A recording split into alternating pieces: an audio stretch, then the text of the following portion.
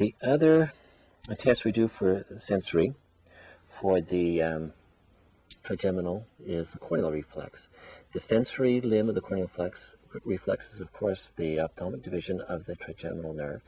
The blink that occurs with the sensory phenomenon would be from the orbicularis oculi, which would be the seventh cranial nerve. So I want you to look right about my nose. I'm just going to touch the very side, actually the limbus. I'm just going to barely touch it. Just tell me if you feel it. Do you feel that? Mm-hmm. Okay, we get the blink as well. Look over here. Not all the way, just right about there. Good. Just going to very touch the limbus of the corner of the corneal. Did you feel that on both sides? Yeah. Okay. Very good.